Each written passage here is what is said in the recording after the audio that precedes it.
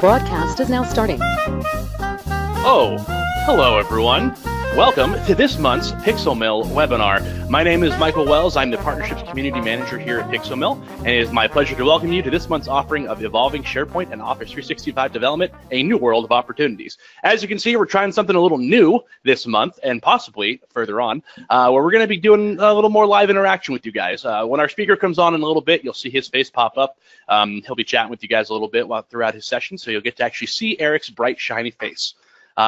All the usual stuff that you're used to. If you have any questions or comments, there is a chat box for you guys to use, or a questions box and a chat box. Throw your questions and comments in there. I will be keeping track of those as it goes on. My face will pop up when there's a question, and we'll kind of work through that. If we're not able to get to those questions during the session, we do have a 15-minute Q&A, as always, at the end of the session. So no worries, we will get to your questions as best we can. For those of you who are more into the social media kind of thing, feel free to use the hashtag PixelMill Webinars if you'd rather contact us that way. I'll be keeping track of our Twitter feed as well on that. At PixelMill Team is also our Twitter account, so feel free to hit us up there. But without further ado, let me introduce our speaker for this month. He is our president and co-founder, and one heck of a guy, Eric Overfield. Take it away, All right. Eric. Can you all hear me just fine? Yes. Excellent. Excellent. Well, good. Yeah, we're going to have some fun trying this this new thing out, so we're looking forward to having a good hour here. What I wanted to talk about this morning was talking about the evolution of SharePoint development. Now, we did a session about this around seven months ago, and a lot has changed, so I thought it was time to kind of revisit this. Now, some of my initial stuff will be reviewed for some of you, which is great, no worries. But don't worry, I got a lot of new stuff in store for you, so I'm looking forward to having a really good time here. So with that, let's kind of go ahead and move forward. First of all, just so you know who I am, for those of you I have not had the pleasure of meeting yet, my name is Eric Overfield. I'm president, co-founder of PixelMill.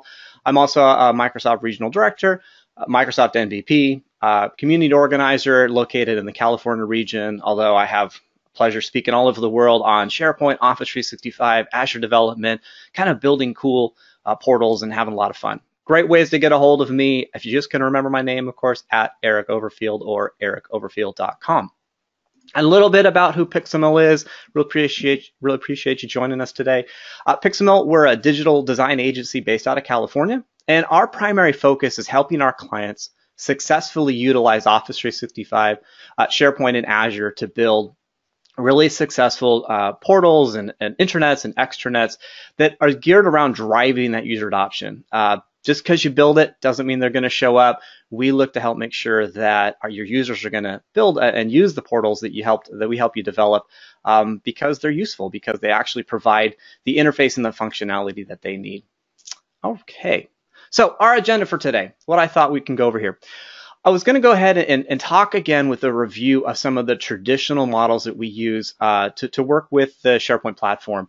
These models are still valid. We still can use them in SharePoint 2016, and I assume, haven't seen it yet, but SharePoint 2019 still has some of these old classic techniques that we can use for on-prem. But of course, we want to look towards the cloud. I'm sure a lot of us are looking towards what we can do with the cloud. We'll then look at more modern SharePoint development techniques. What's the newer, better way, shall we say, of working with SharePoint?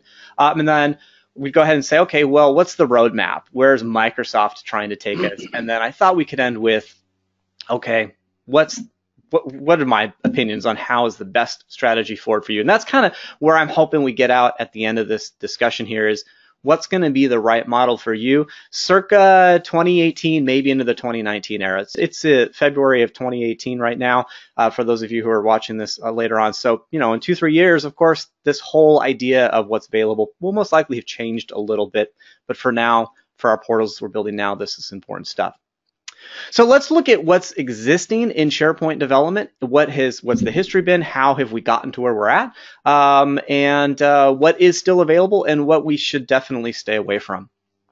Okay, back in the SharePoint 2007 days, in order to work with SharePoint, in order to create those custom solutions we were looking for, we were building full trust farm solutions. And this is really all we had. It worked. It gave us full control of SharePoint. We can go in and totally mess things up if we really were so inclined to do it. But the thing that's interesting is that this is still an available technique that we can use for all the way up to 2013, 2016 for sure, including SharePoint 2019. I assume, I can't tell you for sure because I haven't looked at it too much, or I can't share what I do know, but I would think that full trust solutions will still be available in 2019. It's just that it is definitely not cloud friendly.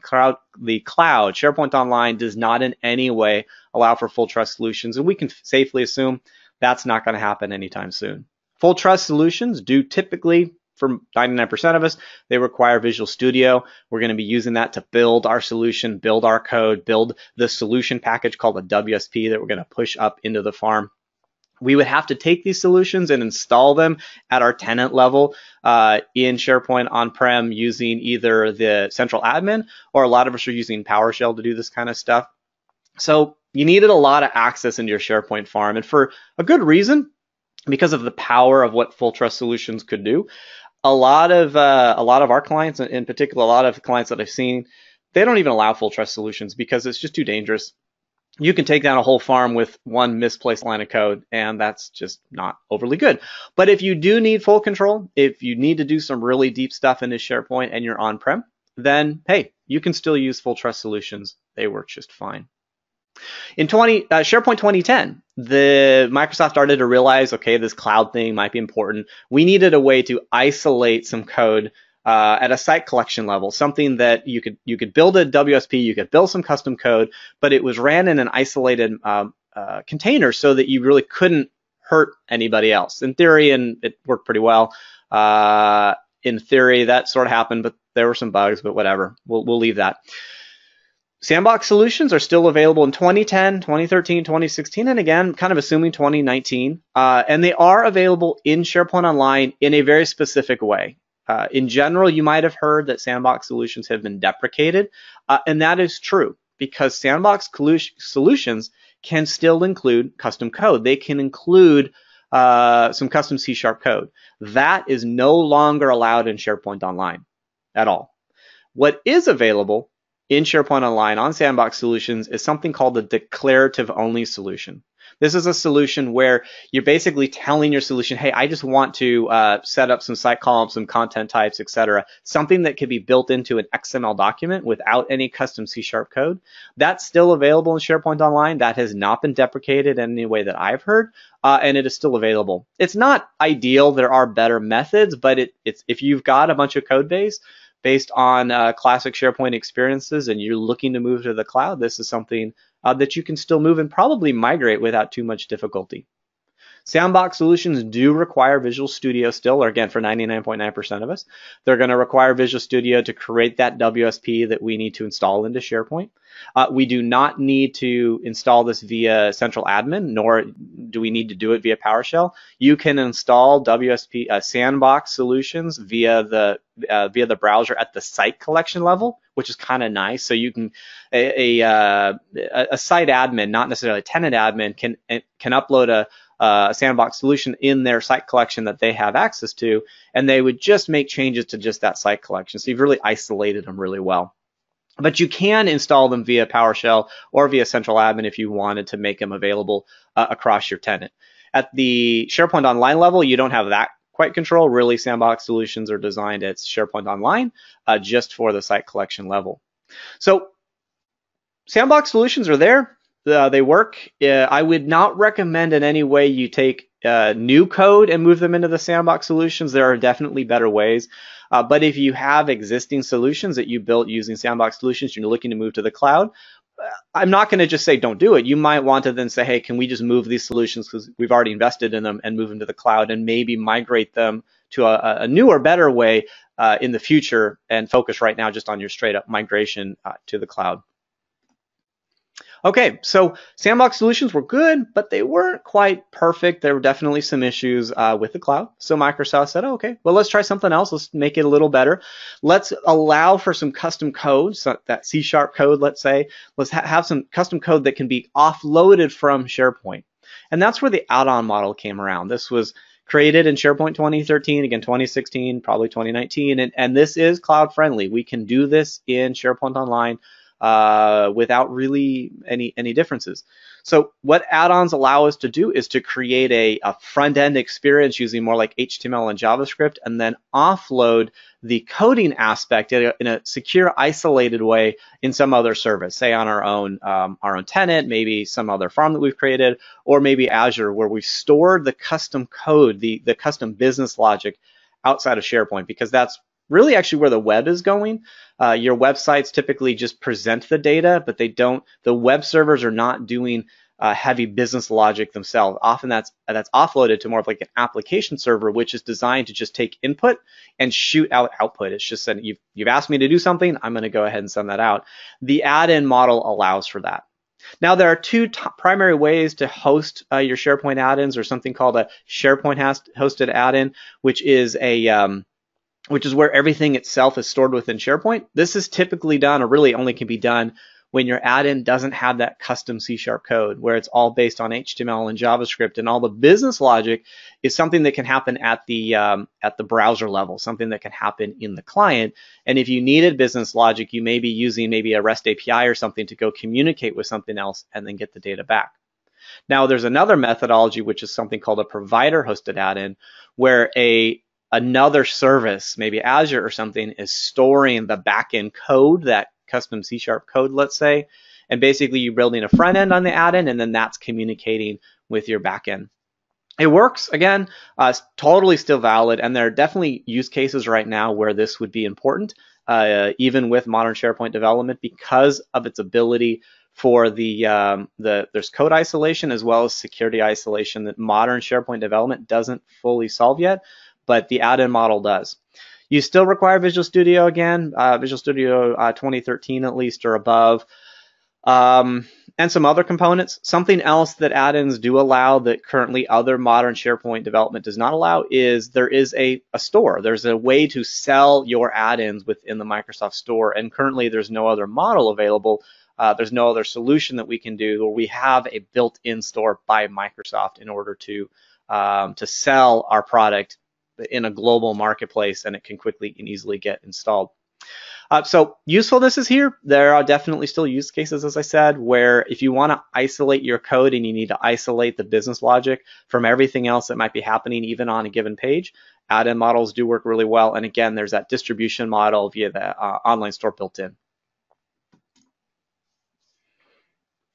I've already talked about the two different models. I'm going to kind of leave it here where you've got the SharePoint hosted add-ins and the provider hosted. SharePoint hosted being, again, no custom C# code really. It's all stored in the browser within SharePoint itself, using more like JavaScript to communicate, but still can do some pretty cool stuff with how you would create that. Like a SharePoint hosted add-in could be used for provisioning, because you can use JavaScript basically to configure your SharePoint site. But when you click this add-in, you say, I want to activate this add-in, it can then go ahead and set up lists and set up pages and web parts and workflows and all kinds of cool stuff just using JavaScript and CSOM, or JSON. And it works pretty well. And then provider hosted, again, where you're taking the business logic and you're moving it outside of SharePoint. You're hosting it somewhere else. But that does require that extra storage somewhere else. So if we look at the traditional models, I say they're not dead yet. There's not, besides what I said on deprecation, it's not even that like yet's nearby. We're definitely moving away from these models. I would not like to build new code. I would rather you not build new code using these traditional models. But if you have to, okay. I would rather see you look to migrate to modern development techniques, or if you're migrating to the cloud, or if you're migrating to, say, SharePoint 2016 or maybe 2019 next year, you might just want to migrate your code, but you should, because you need to focus on just updating out of Windows 10 or SharePoint 10, let's say 2010. Okay, focus on the migration, but then do look at how can you migrate your code, your custom solutions, to use more modern development techniques. I think that you'll have a better long-term approach there. Whoops, hit the wrong button there. All right. So let's kind of sum this up with a nice good summary here. So if you are working with SharePoint, and hopefully soon I'll be able to add SharePoint 2019 to this slide here, With SharePoint 2016 on-prem, you do have basically the whole gambit of all the different options here. If you're on SharePoint 2013, same thing. Everything I talked about really is available. When you look at SharePoint Online, if you're migrating to SharePoint Online, what you don't have is full trust solutions and sandbox solutions with custom code. You do have the add-in model with provider hosted. I put a little star there because I do want you to remember that the custom code component, any kind of C# code in the add-in, would have to be stored outside of SharePoint. So it'd have to be stored somewhere else in Azure again, or if you're in an on-prem environment, well, on-prem doesn't, that's easy. In the cloud, you need to store it somewhere else. And it doesn't have to be in Azure. It could be in AWS. It could be on your own, in your own on-prem environment using IIS and all that. Totally cool. So hope that really kind of gives you a good idea and answers those questions I'm still hearing, like what's possible and what's not, what's available and what's not. You can still do a lot of the same stuff that you did before, but there's a new way.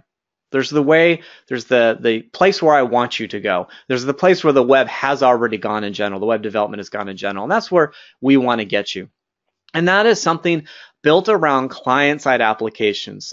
This is related to something people also refer to as like single-page apps or SPAs. The same idea here, where you've got all of your code being built really in JavaScript and HTML, TypeScript, things like that.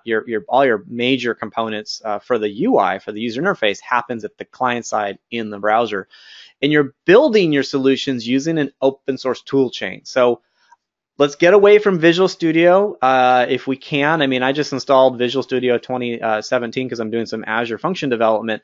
And I think it was like 15 gigs or 12 gigs, and it took a couple hours to install. I mean, that's for developers, I get it, but for web developers, for SharePoint developers, that's a lot. I would much rather see us move to where the rest of the world is going in web development, which is towards an open source tool chain. Don't worry, I'm going to explain what all this means.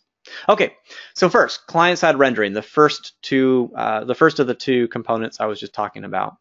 The idea of client-side rendering is using JavaScript or its derivative, something more like TypeScript, let's say, where you're building your application where all of the user interface components are all being rendered in the browser itself. So you aren't sending any kind of HTML from the server to the client, to the browser. All of that's happening within the browser itself, using traditionally like JavaScript or TypeScript, which just transpiles into JavaScript. A lot of the business logic can still happen in the browser. Your JavaScript can manipulate data. Now it needs to get data, right? And normally in traditional models, we would do all that at once. We would get a request, we would go ahead and figure out all the data we needed, we would generate all the HTML, and we would send it back to the browser and say, here, print this in this way. No, we don't want to do that. So the browser is going to have some JavaScript and it's going to say, hey, we now need some data in order to go do this. Great. We're going to use APIs or remote APIs to go get that data. We might use the SharePoint REST API. We might use the Microsoft Graph API, or we might use other external APIs that are available out there. We want to interact with GitHub for things. We can use their APIs to interact with that data. We maybe want to use webhooks or something to subscribe to services in our development model to be able to interact with SharePoint. And then the rendering would then occur in the browser itself, because the browser got the data, traditionally, hopefully in JSON, because it's much easier to work with, and then using maybe some libraries to help, something like React or maybe Knockout or something, or again like SharePoint Framework, which we'll get to in a second, would take the data and it would create the HTML necessary using a JavaScript or React templating engine that will make just coding easier, but it will eventually produce HTML and JavaScript that the browser can then render and create the beautiful interface that allows the user to interact with the data, which is ideal. So the server itself is just, it's getting requests. Any kind of the backend servers are getting requests. It's processing what it needs to do, and it's shooting back some sort of response, a very simple data-only response, and then all the rendering occurs at the client side. All the HTML generation and then the converting the HTML into a beautiful website all occurs at the browser.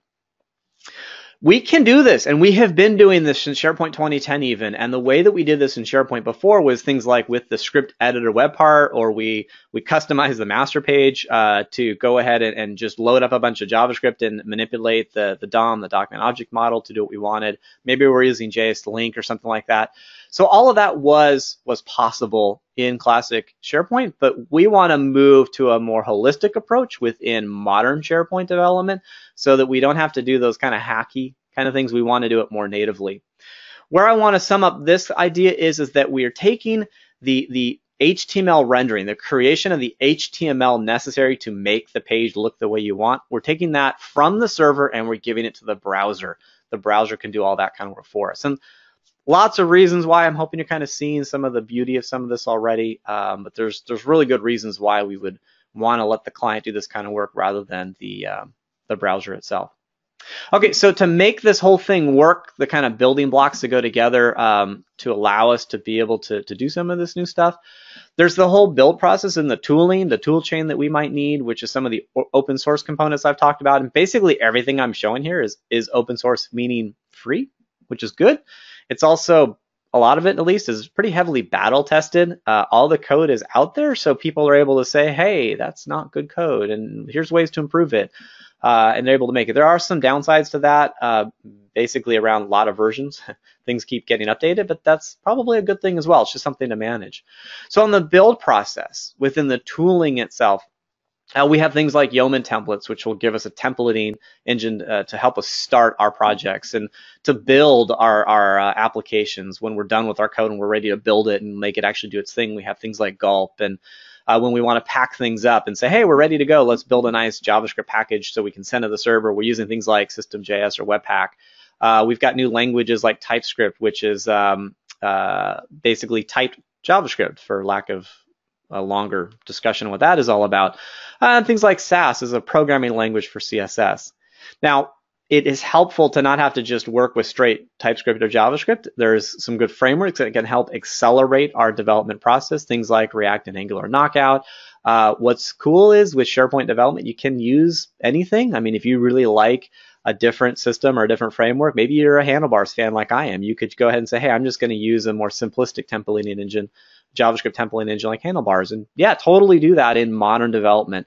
There is no the solution. There's no the right way to do it. There are lots of really good ways. And we can have a whole hour's discussion on, is React better than Angular, Angular better than React? Now, code editor. So I talked about how Visual Studio 2017, it took gigs and gigs of data and of hard drive space, and it took forever to install. Especially for client-side development, that is ridiculous. So there are a lot of other code editors out there that are freely available and open source and much more lean. Things like Visual Studio Code, Sublime, Notepad++. I personally am a huge supporter of Visual Studio Code. I know a lot of other SharePoint developers have been moving there as well. It's clean, it's simple, it has a really good user interface. In my opinion, it's simple and works really well. The searching components I like a lot, and the type ahead is stellar, especially for modern SharePoint development. So if you are a Sublime user, that's what you want, hey, I'm not going to judge you. They've got great packages as well. Notepad++, really good code editor. But using these kind of three buckets of things, the build process and tooling, some sort of framework to help accelerate our development, and then also a good, simple, clean code editor is our building blocks for building our new modern solutions on top of SharePoint. Now, if we want to kind of look at classic development, which I'm assuming a lot of you have had experience more with classic SharePoint development, so this should be sort of makes sense. You know, we had IIS and .NET was where we were storing everything and building our code base. We had NuGet, which would go and grab the extra packages we would need. MS Build would build our solution in the language typically that we use with C#. And then when we wanted to create, say, a new SharePoint web part, we would then go into the project templates and say, hey, Visual Studio, I would like to create a web part, and it would build it for us. In the open source tool chain, we have these new tools I've been talking about where you're going to use Node as our backend process to help host our development environment on our local machine while we're developing it, and it will be the backend engine that will help build our building process as well as our packaging retrieval. In order to go get additional modules or packages we may need, we're going to be using npm. When we're ready to build a solution and we're saying, hey, okay, let's go ahead and do some tasks and go ahead and create and package everything together, we're going to use something like Gulp. The language of choice right now for modern development, especially in SharePoint Framework, which we'll talk about next, is TypeScript, which, as I said, is a kind of like a JavaScript derivative. But we still have a templating engine as well, which is nice. So we don't have to start from 100% scratch. We can use something called a Yeoman, and a Yeoman template to say, hey, go build a scaffold project for the SharePoint solution that we're going to be building. The next building blocks we might need now that we've got the kind of a front-end component, and we don't have to use the Microsoft way that they're recommending, which is SharePoint Framework. We can still use some of our classic techniques, but we still need to go get our data. And often we're working with SharePoint, so we're going to want SharePoint data. A great building block there is the SharePoint REST API, which is a RESTful service. Go figure, REST API is a RESTful service that allows us to work with SharePoint using simple HTTP requests. So we can get data from SharePoint, we can update data from SharePoint, we can delete data, add it, etc., edit, which is really useful and helpful. So we're able to create like a simple request and then push it into SharePoint, and SharePoint's going to do what we asked, assuming the request is correct, and of course we have access to do it. The REST API is really similar to the client-side object model. Then there's the JavaScript object model, which I have found for sure that the SharePoint REST API is far easier to use than, say, the client-side object model. The catch to that is that the CSOM is more powerful, still just a little bit, but the REST API is definitely catching up. One of the things that I would recommend, and I add this line of code here in blue, is because the SharePoint REST API natively will return XML when you ask it to do something, and I found that to be not useful, especially in client-side development. So you can tell SharePoint REST API, hey, give me back JSON, really easy, by adding a header to your request, saying that you would like the content type set to application JSON, basically saying I would like JSON back. And I add that OData verbose. You don't need that. That's saying, hey, SharePoint, on the response you give me the verbose data. Give me everything that I may be wanting.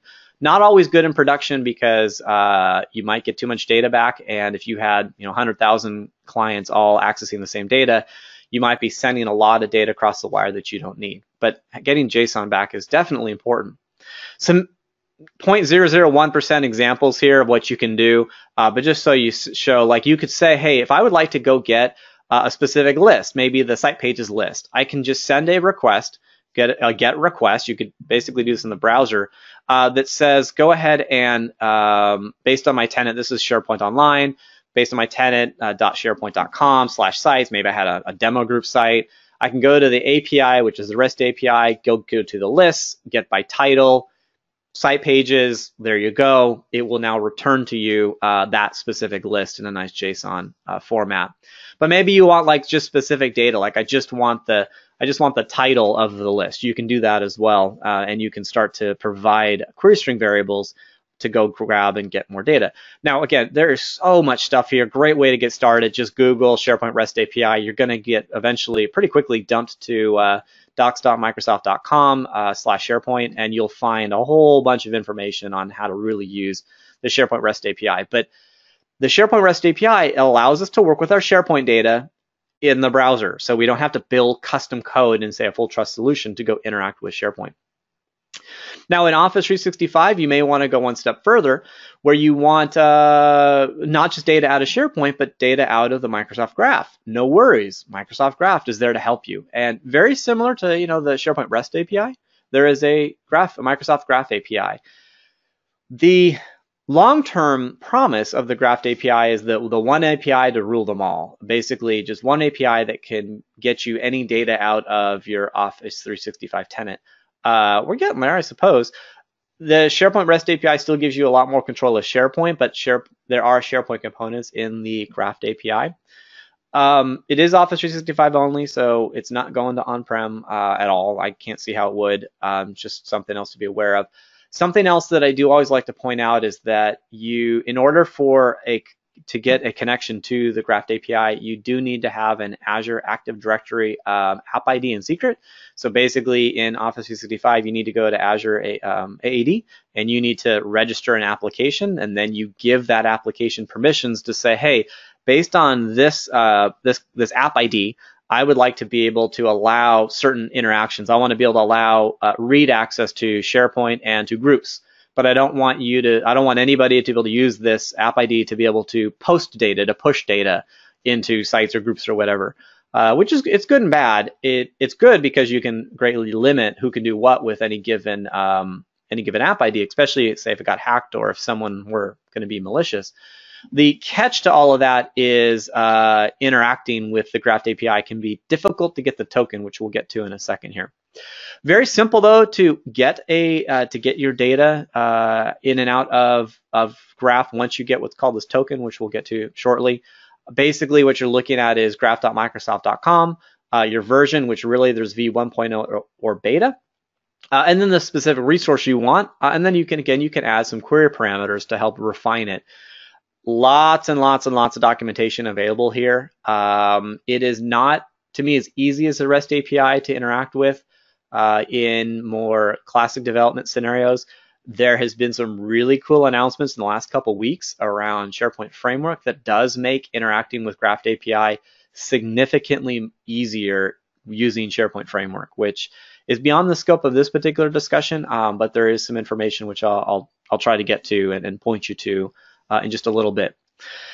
The issue with Graph that I have, and what this kind of new announcement on SharePoint Framework is so exciting, is that in order to interact with the Graph API, you need to go through OAuth 2.0. You need to go through OAuth. You need to go get a token. And that process can be challenging in a browser. It basically requires you to log in and oftentimes even consent to say, yes, I'm allowing this action to occur in the browser, even after you've created the app and you've created your code. Now, I'm sure a lot of you have seen this, or maybe some of you have seen this, like when you do a Facebook login or a Twitter login at another service, and you're like, hey, I'd like to log in here via using Twitter. You would go and you'd get redirected to Twitter. You'd log in there and you'd say, and it would say, hey, this other service is asking for permission. Are you okay with this? And you say, yes, I'm okay with it. That is using basically the same protocol. The catch in SharePoint, in my opinion, is let's say you're building a portal, an intranet portal, let's say, and you want to go get to Graph. You want to go get maybe someone's tasks out of Graph. In order for that to occur, you need to go get a token for that user to be able to interact with Graph. And it can require some redirecting while that permission is in fact validated, and that's less than ideal. Now, SharePoint Framework again takes care of it, which is really cool stuff. But anyhow, once you get OAuth 2, you now have access to Graph, which is cool, and you can get to users, groups, and mail and calendars. And this is stuff that our clients have been really happy to see in their portals, because it gives them more data from a specific user's Office 365 experience, all within, say, a single point of entry, which is really nice. So I definitely don't want you to shy away from the Graph because of the authentication issue. It's just something I want you to think about as you move forward, and maybe you can look to then use these more modern techniques to help move forward. Okay. Hey, Eric, real quick, we had a question come in. What about hybrid environments with the Graph API? Any idea of how that will work? You kind of talked about it a little bit, but if you wanted to expand on that. Okay, so I'm going to break apart the deconstruct. I want to use that word to kind of deconstruct what we're potentially trying to say here. In a hybrid environment, the way it's pretty obvious. So you would have an on-prem experience and you would have an Office 365 experience. Anything that can get pushed into the Office 365 tenant should be crawled properly by the Graph API. Okay, so if you're pushing your SharePoint data into SharePoint Online, or you're pushing it into your Office 365 tenant through some syncing methodologies, Graph should then be able to manipulate it. So now you can at least get the data. Okay. Next, now you want potentially from an on-prem experience, you want to be able to get that Graph data. That should not actually technically be an issue, because as long as we can get past the OAuth 2 issue, you just need to get a token. You don't need to be in Office 365 or on a SharePoint Online site to be able to interact with Graph. You just need to be able to get that token. The ideal way here would be through single sign-on. You're syncing up your either Active Directory with your Azure Active Directory or vice versa. You're using maybe only AAD for all your authentication, and then you're having your on-prem environment really use that for your authentication. So when I log in as my local domain account, Eric Overfield, let's say, when I then go to my on-prem SharePoint environment, the account that I'm logged in at is already synced into Azure Active Directory. So when the graph component is needed and that OAuth occurs, I've technically kind of already logged in, and graph would already see that. The OAuth authentication would already really see that. So it's possible. It's going to be more complex, and it's going to require you, in my opinion, to make sure you sync up your accounts properly for the single sign-on. You shouldn't have to even do that, though. I mean, Graph can be separate. Graph API can be supposed to be consumed anywhere. The problem is the authentication. It just may require someone to log in using another account, which is a questionable user experience. So it'd be something I would be cautioned about on the UI side. Hey, Eric, we got one more question that came in that might kind of piggyback on that. Will REST API via SharePoint eventually be deprecated in favor of Graph REST API? Ooh. I like that. Question. And I don't have an answer yet. Eventually, yes. Maybe, no, let me rephrase that. Eventually, sure could be. In the near future, no. No. There's no. I've heard not one inkling of a rumor of that. In fact, I'd go the other way. I think there's more investment in the REST API right now, the SharePoint REST API. But it sure could. I just would argue that any portal you built today is going to have the REST API before you retire, until you retire. Most anyone on this call, I just can't see it going away anytime soon. But I haven't heard. I would be shocked, like really shocked that it got deprecated next decade. This is me coming out of the blue. Like, I'm just telling you my opinion. I can't see it going away in 8 to 10 years. Nice. Great questions, guys. Keep them on coming. Oh, and then Will, who asked that question, says he likes that answer. Thanks. Oh, good. Excellent job, Eric. Do what I can. Okay, so let's keep building some more building blocks for modern development. The next component is Office UI Fabric, and some of you, I believe, have been on one of the webinars where we went over this a couple months ago, so I'll just kind of be quick here. Office UI Fabric is a mostly open source, really is open source project run by Microsoft to help build the user interface, the front-end experiences on top of Office 365, in particular in our case, SharePoint. SharePoint and OneDrive in particular are using most of UI Fabric to create that front end. So when you go to Microsoft or your tenant.microsoft.sharepoint.com and you go to your root portal and you're looking at the SharePoint Online experience, that UI that you're seeing is built using UI Fabric, and that's available to you. What the good thing about UI Fabric is that it allows you to focus on the functionality of any of your customizations and worry less about the user interface, because you can just basically piggyback on top of the user interface that SharePoint provides you. The other ideal here is that your customizations should really look like SharePoint. They should look like they belong. So it would be better if your customizations use the same panels, the same dialogues, the same typography, the same color palette, the same theming ability, and UI Fabric allows you to do that. So I'm going to leave it at that, but it's definitely a good building block that's available. It's a whole hour discussion on what UI Fabric can do. And some more tools that we have available to us, things that you might use in your modern tool chain to move forward with SharePoint. These are primarily SharePoint Online, I readily admit. If you want to be notified when events have occurred, we have SharePoint webhooks to do that, which is a notification system to say, hey, when a list item is added, let me know. This is asynchronous, meaning it's built around id events, happened events, things that have occurred, not things that are occurring. So if you want to know when something has occurred, webhooks might be a good use case for you there. They work, they're reliable. There's some challenges to coding them, in my opinion. It's not necessarily as simple as you may think. It's not that you're going to get notified necessarily that an event occurred and that you then instantly know what the event happened. It's rather you'll be told an event occurred, and for security reasons, actually, you then have to go find out what did occur. And there's some time stamping issues you need to consider. So webhooks really work. They just they are a little different than we've used before when we wanted to know when we wanted to know an event occurred.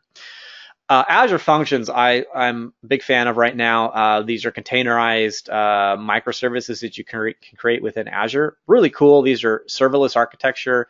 It's based on serverless architecture, meaning you can spin up some custom functionality that has a get, post, basically like your own REST endpoint, just an endpoint, a web endpoint that can then do some really cool stuff. Custom isolated C# code, TypeScript code, JavaScript code, PowerShell code. You can spin that up in minutes, all in Azure, and you are billed on processing computing. So you can have like micro penny charges on just when you need a specific service you built. You just get charged for that. So really cool stuff. But at the same time, you can use Azure to build full-on web apps. So if you need to build some really big, cool app, no problem. You got Azure there to help you with that if you don't want to do it on-prem at least. Azure apps, in a sense, are kind of like, to me, that if you needed to build some of that full trust solution kind of stuff, you could build it on-prem using your own Windows environment, Windows Server environment, or Linux environment, or Node environment, whatever you want. Azure apps can provide you a lot of that same stuff, but you don't have to worry about all of the infrastructure. The infrastructure's there. It can scale as much as you want it to, and you've got a lot of pricing options there. So more tools available to us in the modern tool chain. But let's look at Microsoft's way, the way they really want to take everything I just talked about, how they would like you to do it, what's their idea. And the major tool they've provided to us is the SharePoint Framework, which I'm sure a lot of you have heard about. For those of you who have, or maybe not, or it's kind of new to you, the idea here is building a client-side rendering-based JavaScript framework, although we're going to use TypeScript as our programming language, to build those custom modern experiences on top of SharePoint, so that we can utilize these newer ideas, this newer tool chain, this newer tool belt, pre-packaged for us, sort of like ready to go, already sort of pre-built. So we've got like our modern experiences on SharePoint, but it is still backwards compatible. SharePoint 2016 does allow for SharePoint framework-based web parts. We've got our front-end experiences. The SharePoint framework is our web parts in SharePoint 2016 on SharePoint Online. We also have something called extensions, which we'll get to.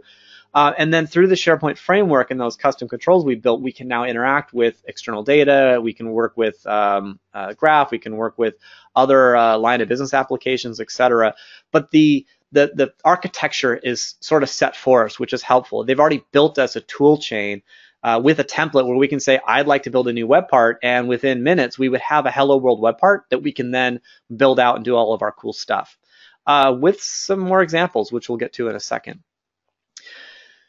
So if we take the SharePoint framework, we take a lot of the toolboxes, the tools that I've been talking about. What this does is it reinvigorates SharePoint as a true enterprise development platform, something that we can develop enterprise applications on top of beyond what's available just out of the box, which is good. Now, out of the box, SharePoint Online in particular is really powerful, and it is getting a lot better. They're making a lot of changes. We're getting a lot of new out of the box web parts.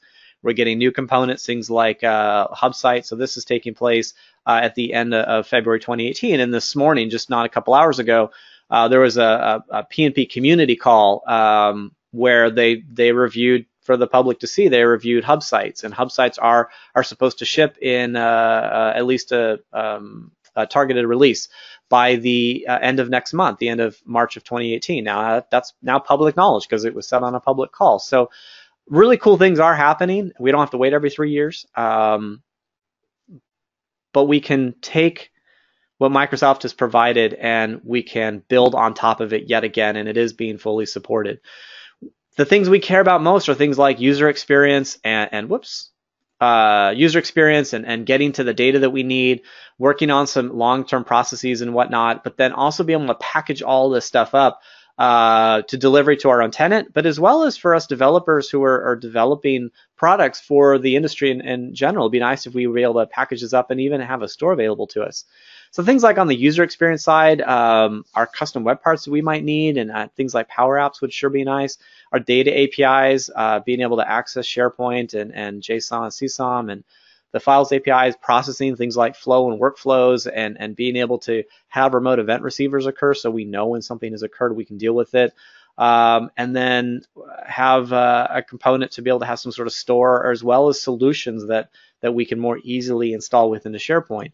And if we look at Microsoft's way of dealing with this today, we've got the SharePoint framework to help with those user experiences. For the data and APIs, we have Graph APIs as well as the SharePoint REST API to get to the data that we need.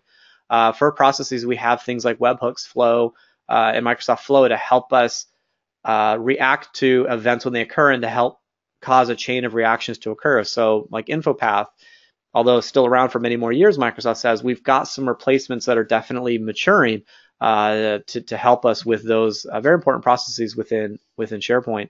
And then using the SharePoint framework, we can build these solutions, and using P&P, which is a whole nother discussion, we can help package up our solutions for redeployment. We can have, Microsoft has released some ALM APIs now to be able to work with and deploy and manage our SharePoint framework solutions in a longer term strategy. So we aren't just building one solution and hoping it works forever. There's a strategy in place to be able to interact with that solution and to update it as needed, or to redeploy it, or to manage it across our entire tenant.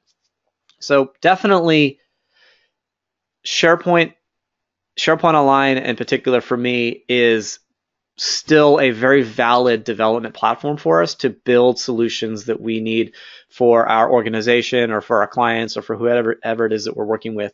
Out of box experience, good, but we can still improve upon that and make it even better, which I really love. Okay, so now if we extend this just a little bit, there are some tool sets available to us that takes everything I talked about and helps us even more get the information we need to build this forward in modern development. And that's primarily built around this this new ecosystem. It's not new, it's been around for a couple of years now. It's gone through some name changes. It's currently most often referred to as SharePoint P&P, although it's even grown past that. It's now more, to me, the SharePoint dev ecosystem in general. And this is a community-driven project that it is maintained and managed by Microsoft. I mean, they're heavily involved, and they definitely do run the thing, but it has a huge community involvement as well. And this is just amazing. I'm interacting with these people at least once a week through all of the different interactions that they offer to us, including community calls like the one that I was on this morning that's open to everybody. But even better, the SharePoint P&P initiative, not only being open source, it gives you all sorts of code and samples and guidance and best practices, and the documentation now coming out of Microsoft over at docs.microsoft.com/SharePoint.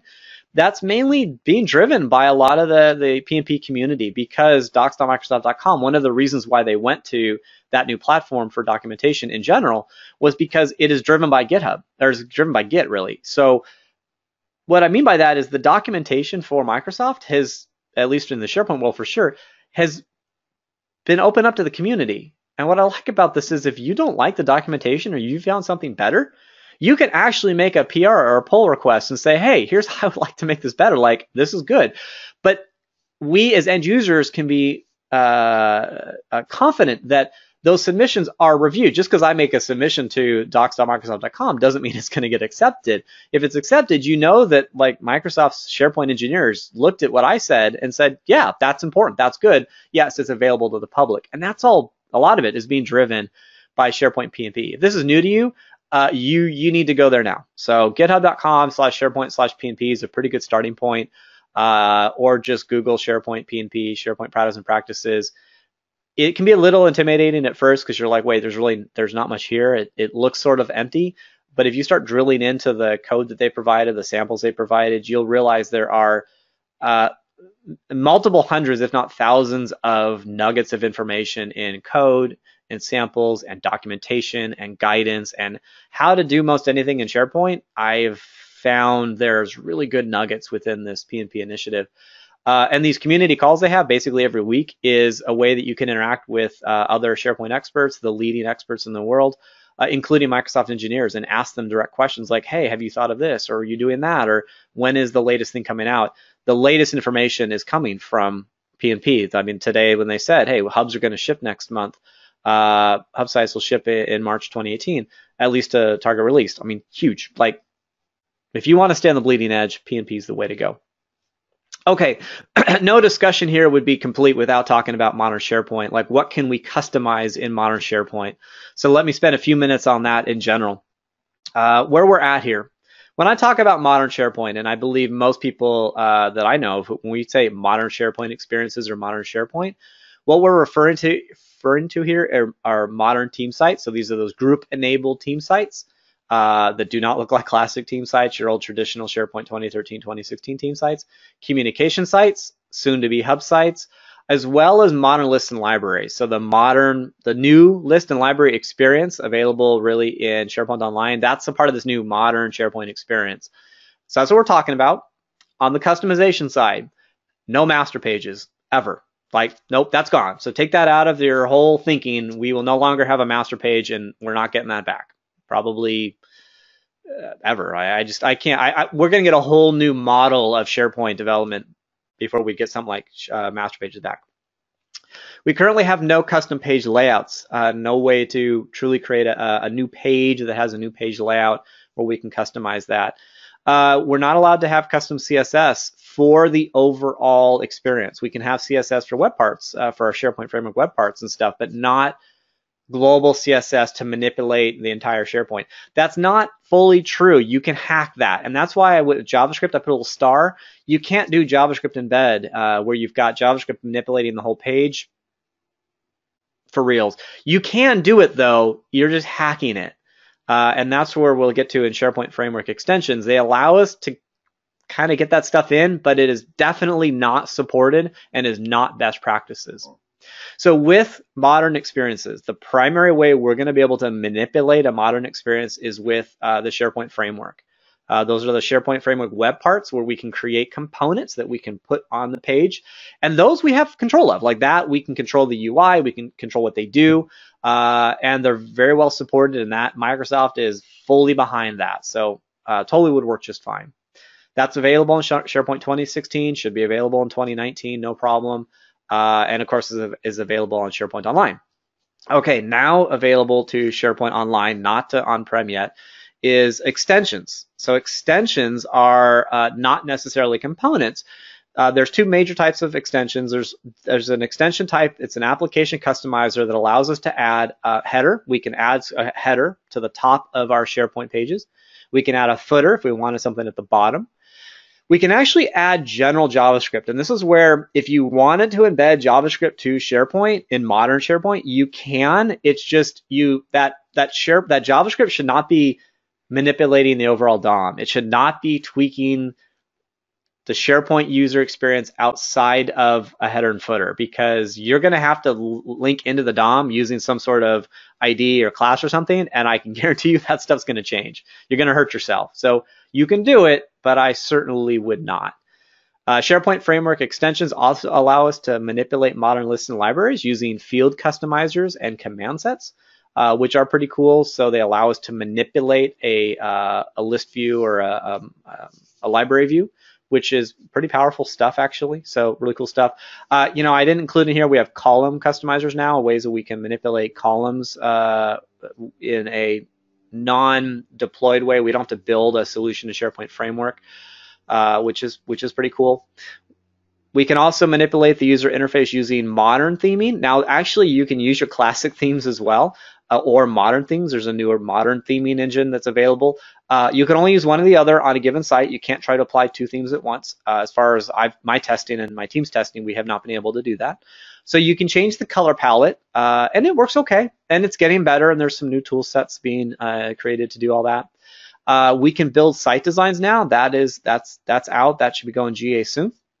But we can build a templated site experience for modern team sites and modern communication sites, which can help define things like lists and libraries and content types and site columns and things like that. What is cool is a site design can also trigger a flow, so it can do something else.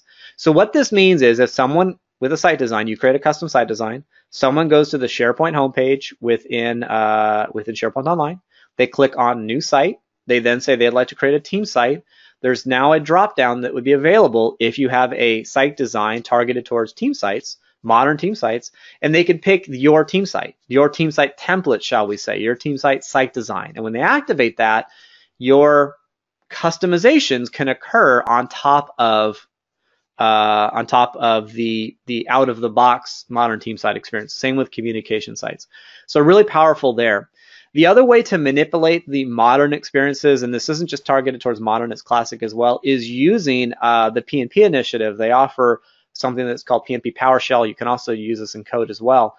But you can use PnP provisioning. It's very similar to site designs, but it's not quite the same, where you can create custom provisioning templates that allow you to say, when a site is provisioned, go ahead and do all of this other stuff, such as create new content pages. And when you create a new content page, I wanted to have this kind of these sections and these rows and these columns within those rows, and I would like web parts predefined for you.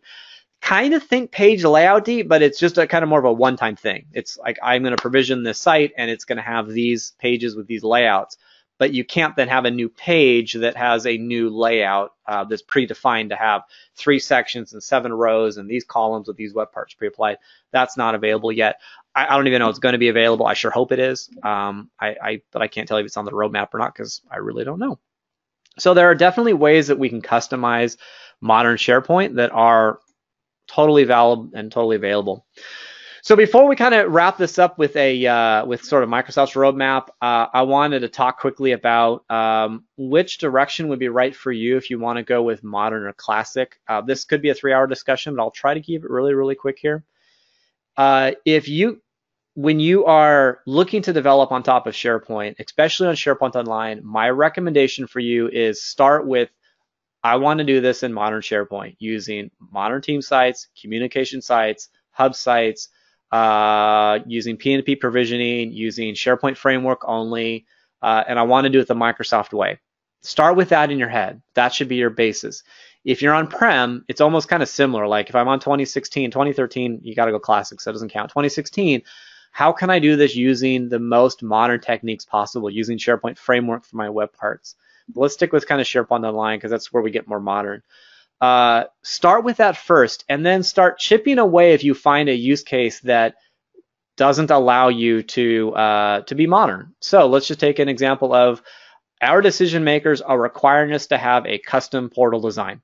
We are an organization, and we have a strong identity, and we must have a custom looking site. Okay, then you should probably use a publishing portal on SharePoint Online. Totally valid, totally supported, not been deprecated in any way, and you can find recommendations from Microsoft saying, yep, we get it. There are certain workloads that classic experiences would need.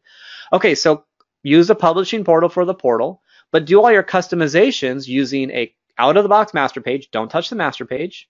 Maybe use JavaScript embed if you have to manipulate some things. Maybe use alternative CSS. I get that. That's okay. All of your components, though, SharePoint Framework web parts. SharePoint Framework web parts work in classic experiences, so why not set yourself up for the future? But maybe you're like, nope, we can't do it for whatever reason.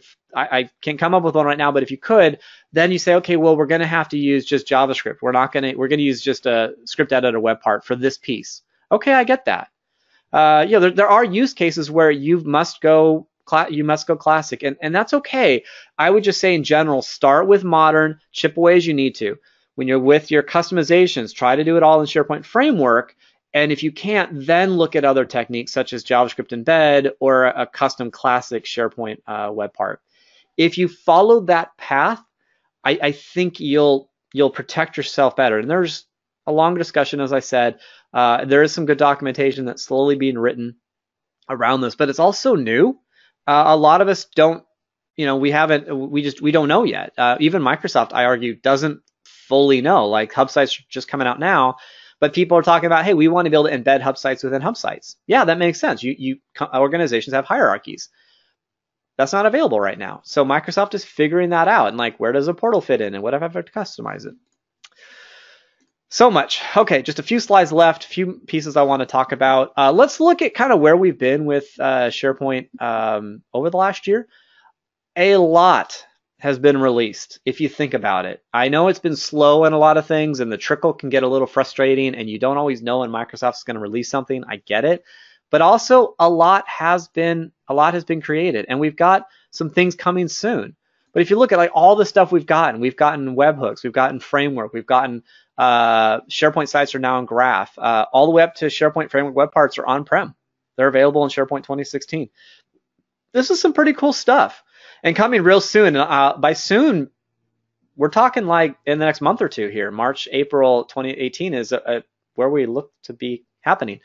Extended graph access from SharePoint Framework going GA. Now this I didn't talk about, but only a few weeks ago, the latest version of SharePoint Framework, I think it's 1.4.1, was just released, and that allows us to basically create any call we want to the Graph API, requesting any access we might need in the development cycle. Then, when the SharePoint Framework web part gets deployed into the tenant admin has said, hey, the solution you just asked for that you're installing, it's requiring access to the graph. Are you going to allow that?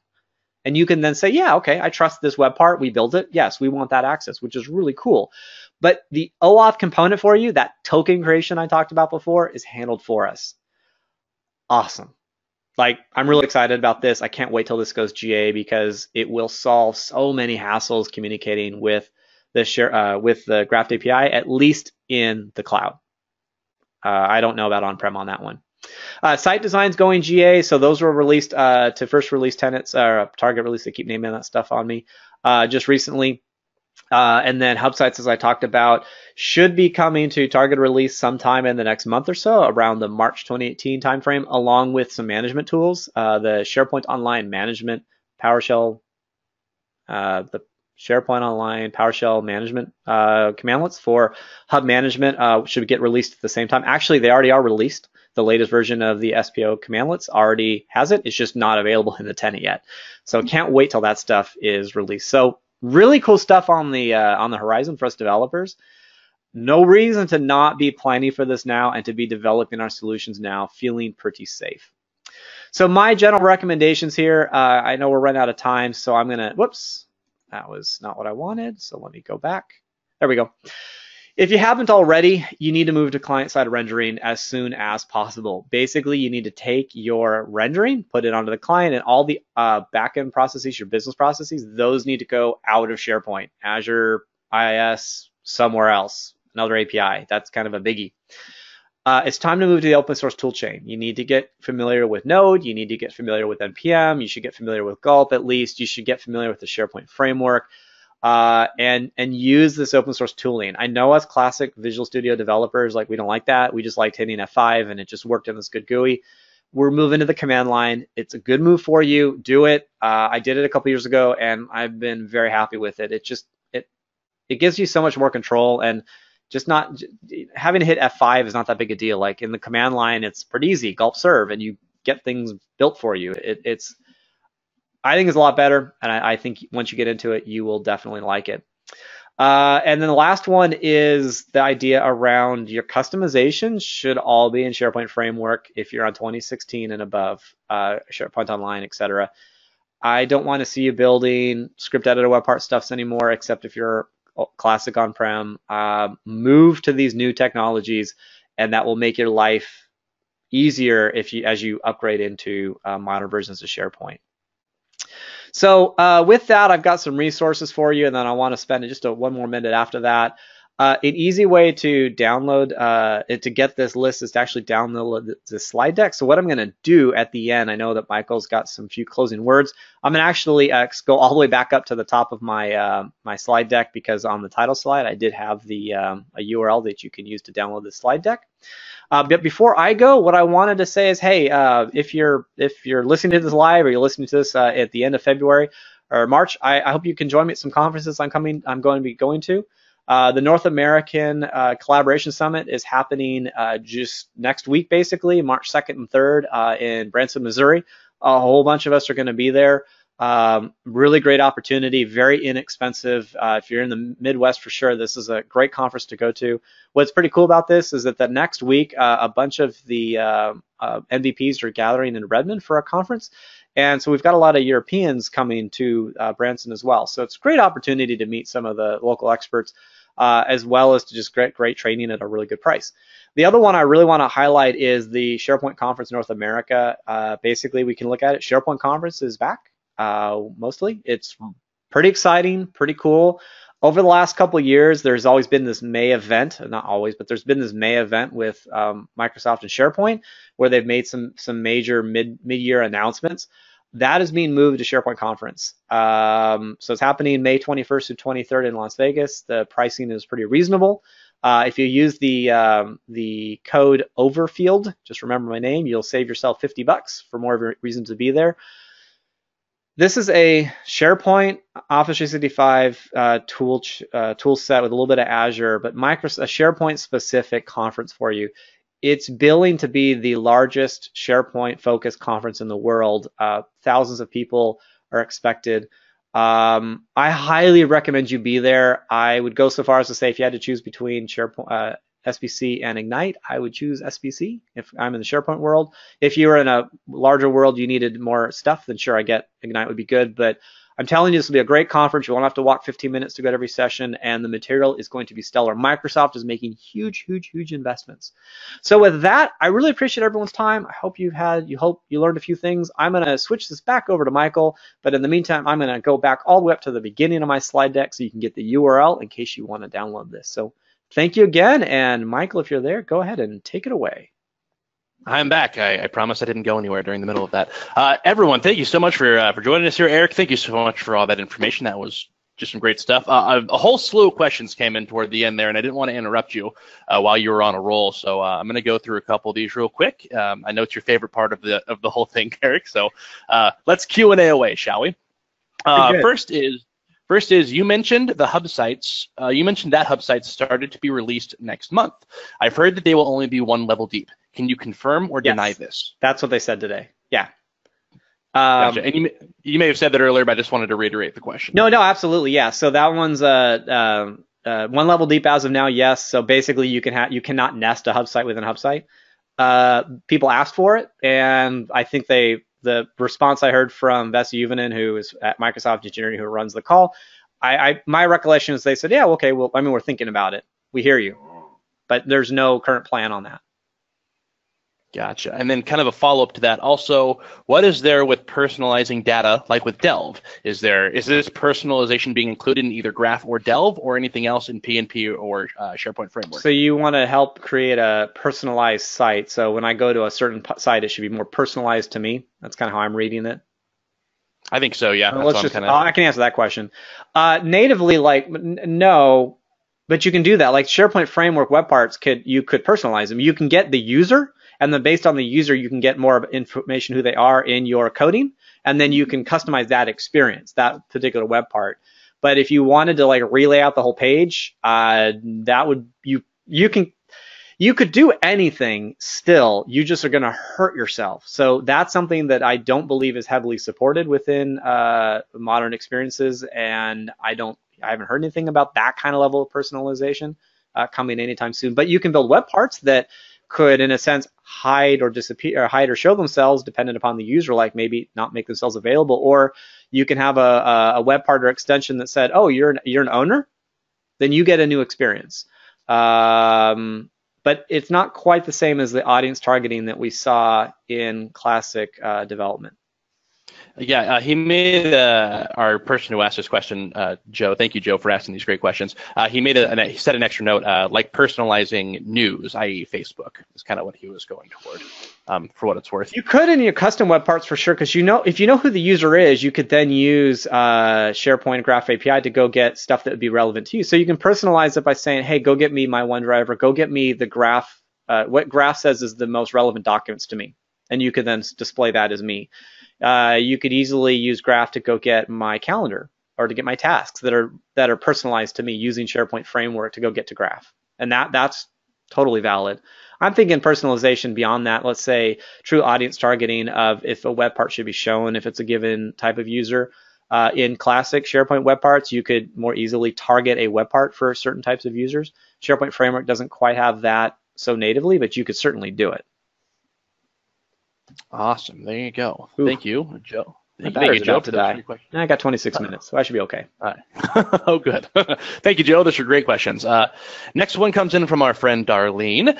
Do you know if there are any SharePoint Framework extensions out there for creating global navigation? Yes, but I don't know. They're not fully polished, in my opinion. A lot of people are talking about that. So building an extension that has a header, and in that header, it would go ahead and say, okay, hey, based on that header, go ahead and show us navigation, and then that extension would be applied to everybody. Okay. PnP is the place to go for that. I would search for Google SharePoint Framework extensions examples. I think that's it. So basically, it's github.com/SharePoint/ this is where, and hopefully someone will do it. If Ryan's on the call, I know he knows what the address is.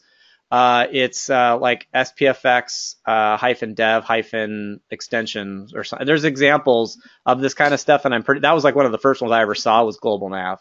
But it's not like ready for prime time in the sense you may still need to edit it, but at least it would give you a good idea how to do it. Gotcha. All right. Thank you, Darlene. It's a great question. Oh, yeah. Next question. Like that one. Yeah, definitely. Next question is from our friend Ruben. What is the better tool to use for building online forms with CRUD functionality?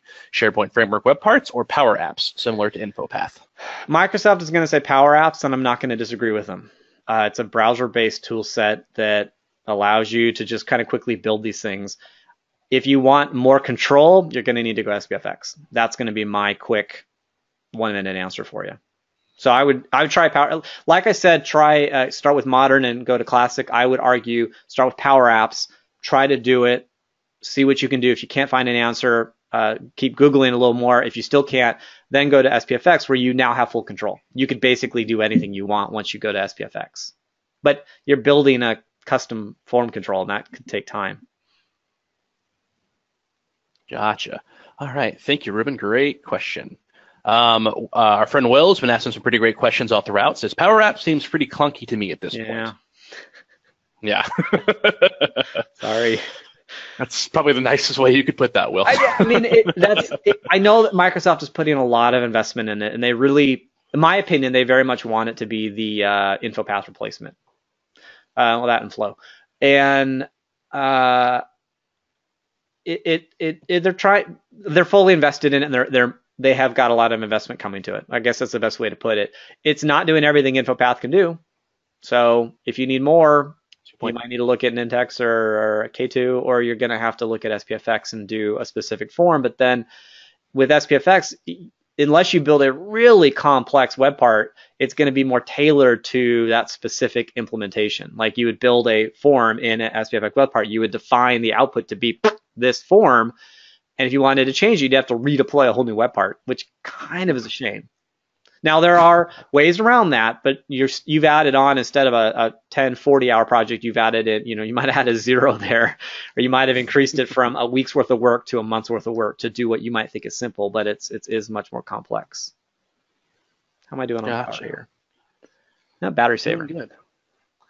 The excitement of live webinars, folks. Yeah. There you go. Well, that was the last of the questions people had sent in at that time. If anybody has any more questions, shoot them on in while we're in our final minutes here. Again, this is Eric's favorite part of his sessions, is the Q&A. Oh, yeah. That's where he really gets to geek out. So please shoot questions over if you got any. While we're waiting for those to come in, I will tell you guys a little bit more about some other stuff we got going on. If you are in the California area like we are part of a couple really great user groups in the area. We are part of one in the kind of East Bay, Oakland area. It used to be East Bay SharePoint User Group, is now called Bay Area Cloud Practice User Group, and they are doing their first meetup of the year. It'll be a session on Microsoft Teams. It's unfortunately not broadcast live or anything like that. It is an in-person kind of thing. But if you're in the area, check that out. I will be there tonight, as will some of the other PixelMill team members. If you go to meetup.com, meetup.com, and search NorCal Office 365 and SharePoint Meetup, you will find all the information there. The speaker will be Satish Nagpal. He's a great guy. He's done a couple sessions on OneDrive before, and I love when he presents. He's very passionate about what he talks about, and Teams is just, I know Eric and I could probably talk about Teams for a whole nother session by itself, but it's always good to learn more about that. So if you're in the area, again, meetup.com, and search NorCal Office 365 and SharePoint Meetup. hope to see you guys there if you're in the area. While I blathered on for all that whole 45 seconds, not a whole lot came in. Okay. Eric, do you have any other final thoughts you want to throw out there before we let our family go? I kind of love this topic. I won't be surprised if we do this again in another 6 months on what's still the latest, because this is changing. I do feel strongly in what I said today is still very valid, though. I still think that you'll get a lot out of it. And it's what I'm telling all the clients I talk to as well. So I feel confident that if you move to SharePoint Framework, you move to client-side development, that's certainly the way to go. Appreciate everyone joining us. I kind of hope you like this new interaction we're looking to do. We've been doing a lot more video in the office as well. I think that we're a remote office. I think that having personal communication is good. We like kind of being there more live. This recording will be up shortly soon, I hope, Michael, right? And we'll have a blog post or something on it. Yeah, so what we usually like to do, if anybody's new to these webinars, is we will post the video, we'll post a little recap of it. Usually by Monday or Tuesday of next week is always my goal to get that done, and it'll just give a brief little recap, and the video will be up there as well. Speaking of these webinars, we have a couple really exciting speakers coming up, including one that's on this call. I think he's still on this call. Our dear friend Ryan Scouten, the SharePoint Knight, will be doing our webinar next month. His session will be Site Designs and Site Scripts, Templating for Modern Superheroes. I'm looking forward to that one. That one's going to be good. That's going to be a really fun one. Eric and I were just talking about site design, so that's perfect time to bring that topic up. I will have more information about that in the next couple weeks while I'm still finalizing things with Ryan. And then after that, we're going to have Erica Telly, who's another wonderful person in the Microsoft community. She'll be our this is ever at March. She'll be April. She'll be our April session. And then in May, we're going to team up with our friends over at Kiefer Consulting to do a kind of a joint webinar. Still working out the kinks on that, but we will have that information shortly. With that, it is 12:15, so we'll let you all go. Thank you so much for joining us today. If you have any feedback or anything, hit us up at PixelMill Team on the Twitter or pixelmill.com. If you're looking for Eric, you can find him at ericoverfield.com or at Eric Overfield. He'd be happy to answer any questions you may have forgotten or come up with later, or send them on over to the PixelMill team as well, and we'll get those to Eric, and we can always include those in our wrap-up. Again, we're out of time, so I'll let you all go. Thank you again so much for joining us today, and have a great rest of your day. Thank you all. See y'all soon. Bye. Bye, folks.